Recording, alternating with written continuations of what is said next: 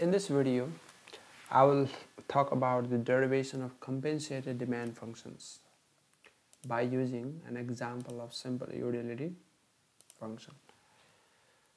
So, the compensated demand functions are simply derived from the expenditure minimization program.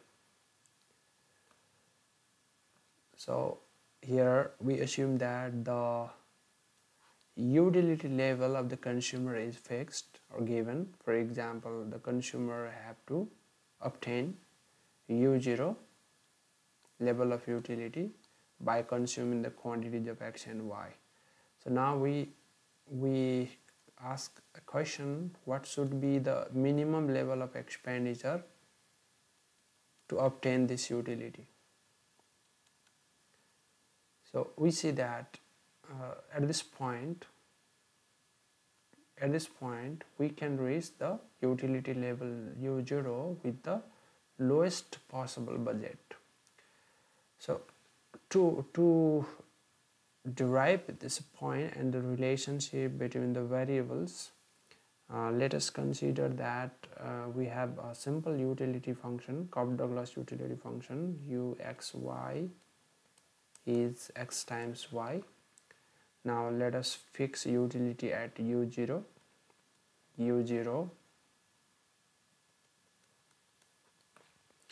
and we have prices of x, price of y, and the consumer's budget. So in this case, the expenditure minimization program EMP is minimize the expenditure of the consumer. The expenditure depends on the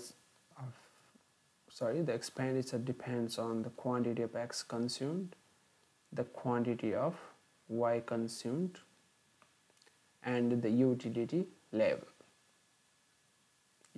level fixed.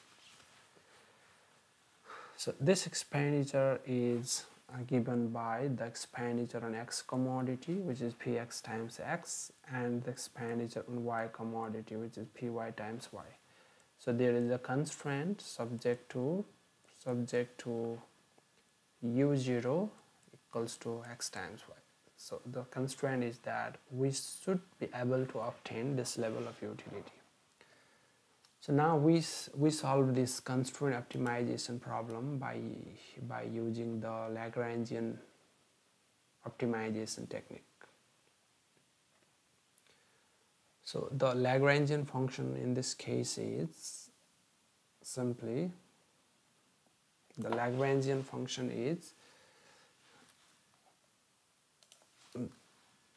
L x y and lambda.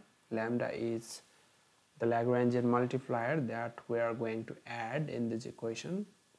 So equals to px times x plus py times y minus lambda times the constraint. So the constraint is xy minus u0.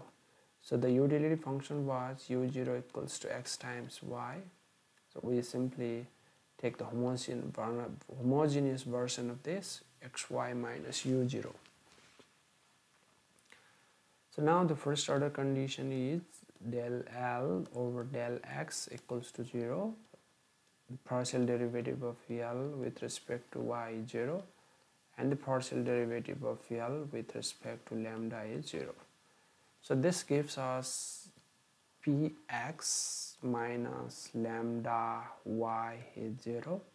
This gives us py minus lambda x is 0, and this gives us xy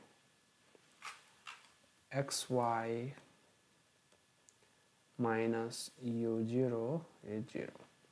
So by dividing the first equation by second, we get px over py equals to y over x, and this gives us y equals to px over py times x.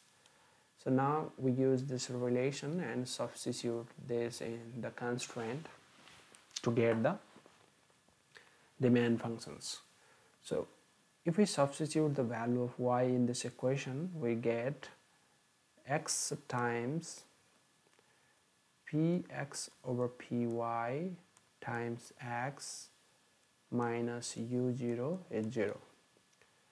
So this gives x squared times px over py is u0, and this gives x squared is u0 times px u0 times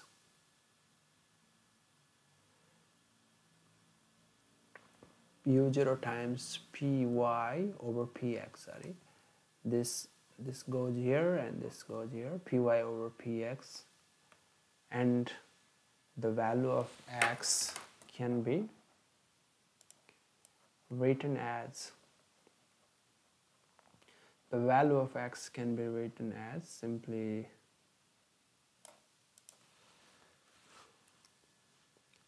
x, which depends on the value of px, the value of py, and the level of utility fixed. This is the square root of u0 py over px. So this expression gives us the Hicksian demand for quantity x. So here the demand for x depends on the level of utility fixed, price of y, and price of x. Similarly, we can derive the Hicksian demand function for y commodity by simply substituting the quantity of x, or the value of x, in one of the equations. So we substitute this value in this equation and we get y equals to px over py times x, which is u0 py over px. So this can be expressed as y is under root u0, this is py over px. If you take this under the square root sign, this becomes px squared by py squared. So now the value of y is simply u0 px over py, and the demand function for y can be expressed as y, which depends on px, py, and u0, is square root of u0 px over py. So this is the Hicksian demand function for y commodity.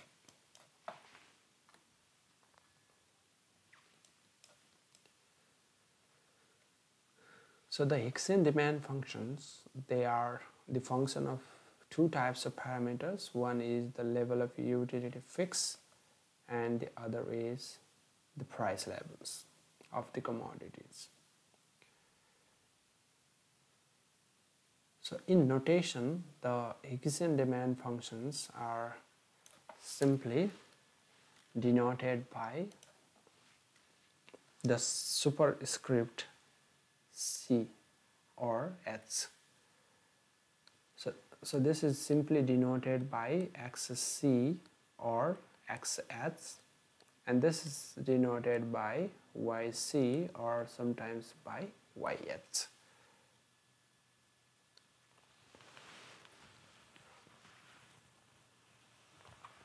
So now we discuss some properties of the compensated or Hicksian demand functions.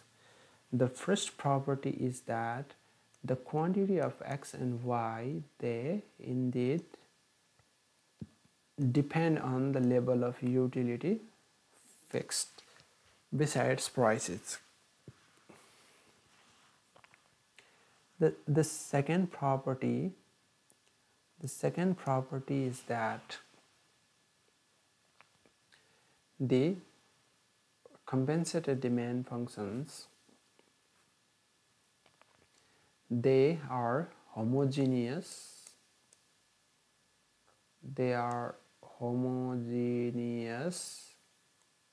of degree 0 in prices. So mean if prices of both commodities increase at the same time, the quantity demanded of X is not affected.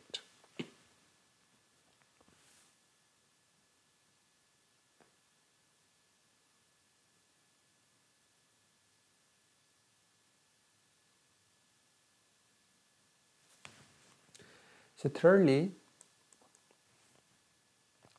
unlike the Marshallian demand functions, the quantity demanded of X, the quantity demanded of X and Y do not have the unitary price elasticity. It can be shown simply by taking log in the demand functions and taking derivatives. So if you take log and take partial derivatives, we can see that the elasticities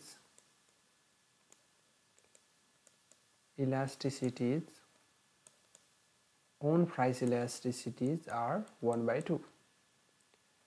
So you can take simply log. For example, if you take log, this becomes log X equals to 1 by 2 log U0 plus 1 by 2 log Py minus 1 by 2 log Px. So now if you partially differentiate log X with respect to its own price, the answer is negative 1 by 2. So price elasticity is 1 by 2. So there is also cross price elasticity. Cross price elasticities, they are also 1 by 2. Again, for example, if you differentiate log X with respect to log price of Y, this is positive 1 by 2. So cross price elasticities are also non-zero here. So thank you for watching this video, and please subscribe my channel for watching more videos in the future.